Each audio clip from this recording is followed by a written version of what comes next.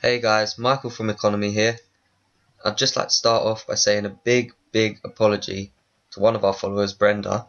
Brenda, if you're listening, I'm so sorry.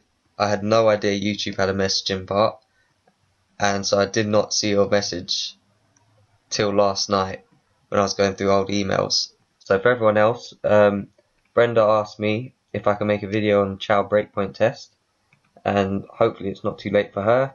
It's not too late to help you lot. So here it is. Now, for those of you who don't know, the Chow Breakpoint test is used when you have time series data, and within your sample, there is a moment in time where you believe a real-world event may have affected the trend, and it's affected it in such a way that you believe by splitting the regression so that there are two smaller regressions on each side of this point in time, you might get more accurate results.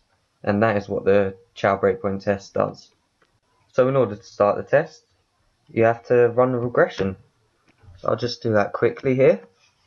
Just make a simple one. Fossil C and then GDP 2. Right, so run a simple regression here. Now thankfully, EViews being the program that it is, likes to make things easy for us. To do the Chow Breakpoint test, all you have to do is go to View, Stability Diagnostics, and Chow Breakpoint test. Now you choose the time period in question. So for me, looking at the data here, I'm going to choose 2008 as my cutoff point. If you're using monthly data, you'll have to put in the date for the exact month. If I just go in here, type 2008, okay, and here we have our f-stat. Now that is what you need to do this test. So you go to your book, go online, just find the f-stat table. Now your degrees of freedom for this will be k and n minus 2k.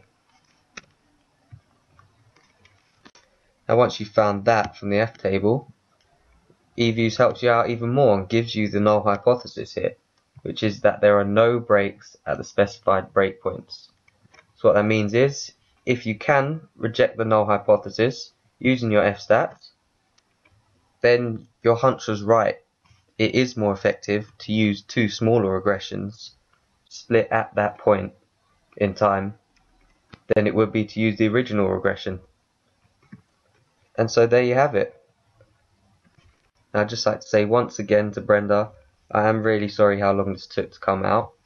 In the future, it's a lot easier to just get in contact with me on the Twitter page for this site, and that is at econo_me_.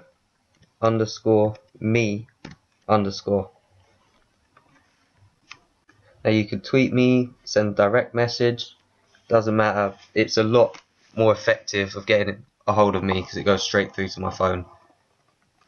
And this goes to all of you out there, even if it's not about EViews or econometrics, just economics as a whole. I'll try my best. If you're an undergraduate, I can almost certainly help you. Postgraduates, depending on your area of expertise, I may be able to help you out personally. If not, I can put you forward to other people who could. And that's it. Hopefully I can get another video up soon. Until then guys, take care and goodbye.